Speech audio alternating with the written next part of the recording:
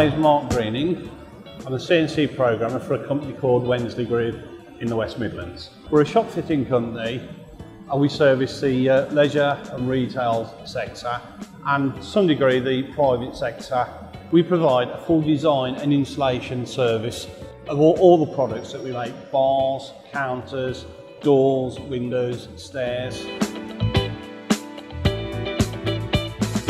Material wise, we use everything from ply, MDF, hardwood, softwoods, tricoya, corian with some solid surfacing. That I produce personally will go through Alphacam, even from designing the products, from taking off the drawing to redrawing to the finished project.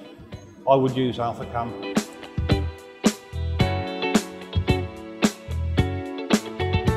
I've been using Alphacam for probably getting on for about 18 years now. I think it's a very versatile software. I find the software extremely accurate. It's easy to use.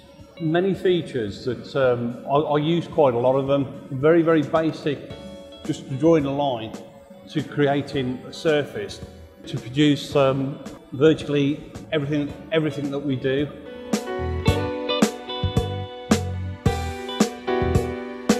Using the correct software, which of course is Alphacam, as I think the production now is probably on the CNC side, it's probably gone up 100%. The 5-axis work that we do now is getting it's more and more important to the jobs we're receiving, because some of the jobs we're getting now, the design, it's virtually impossible to make by hand, and to produce what we're doing on the machine. You could only draw this in 3D, and you could only sort of program it in 3D. So the Alphacam has become very important to what we do here at Wensley's.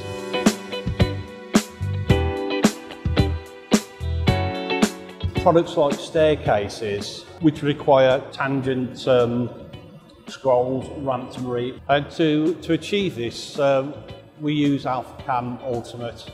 I don't think I would be able to make a 5-axis staircase without Alphacam.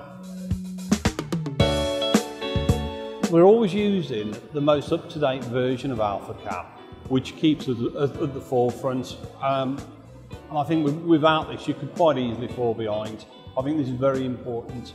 You can use the Alphacam support portal. You just basically drop your problem in there with your program. Recently I used it and my problem was resolved very quickly, within a matter of hours.